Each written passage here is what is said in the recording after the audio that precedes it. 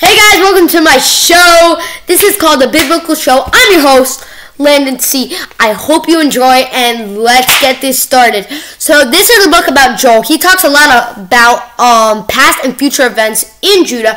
There are a lot of tragedies, there's a lot of forgiveness, there's a lot of mercy, and it's going to be great. We'll have 3 points, and we'll have a bunch of verses, and we'll have a conclusion. So let's get this started, not to hold you back. So first, Joel started this imaginary thing about the locust.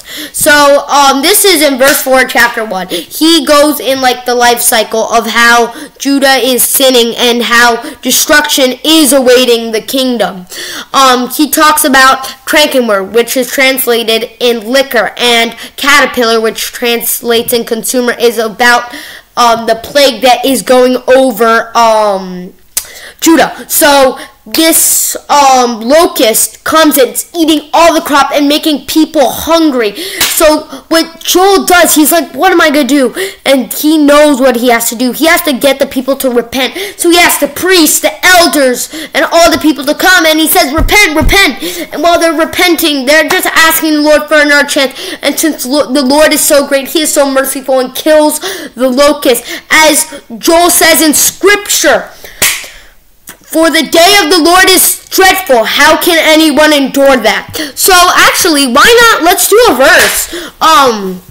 To finish this first point off, it says, "Fear not, O Lord, be glad and rejoice, for the Lord will do great things, as he did, and save the people of their sin," because they repented. Now let's go to our second point. Our second point talks about the wine and the vine. It has about Joel has this wine and the drunkenness that's used by the future Jews. He says that the kingdom of Judah is controlled to the vine that will grow the grapes of wine, but they are going to be cut off because they're drinking all the wine and are getting drunken of their sin, and they will be conquered, and their wealth, and they will have wickedness. And this shows that they are not going in the right way, as he's using past events into the future events. That is my second point. Let's get another verse in. Let's get a good verse in. Let's do Joel 1:12. A vine is dried up, and the fig tree is languished. The pomegranate tree, the palm tree also, and the apple tree, even all the trees of the field are withered, because joy is withered away from the sons of men. That is amazing. I love that. I love how Joel came from the past. So we're going to have a quick break. See you in a little bit. Hey guys, it's Big Joe here, giving you a lesson about golf. Don't you just hate getting this ball all the time and just going, you're getting ready, and you hit the ball. We don't feel like getting it. Well, that's why we got John 3:16. This is going to be a real lifesaver. Let's see how it does. All you have to do is place this here, and it will have a little stand right here.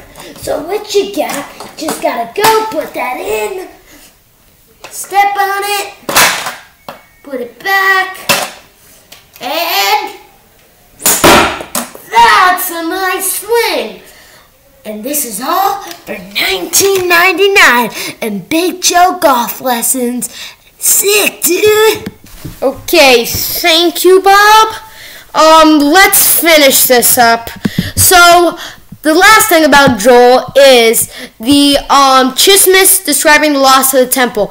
He talks about how everyone is mourning about the loss of their temple, and this is how they are gonna lose their wealth and everything about it. So he's trying to say that they're trying to tend the vineyard, but it's not being tended. Let's finish this whole thing up with a verse. Joel 1:14, sanctuary, as fast, call a solemn assembly, gather the elders and the inhabitants of the land onto the house of the Lord of God, and cry unto the Lord. That is all for today. Let's get this all rounded up. So Joel really talks about a lot of stuff. He takes the vine and the wine. He talks about the locust. He talks about the chimeris, and he just refers to a lot of things from the past to the future, and I think it was a great book. I want to thank you for listening, and have a nice, wonderful rest of your day. Thanks for being here.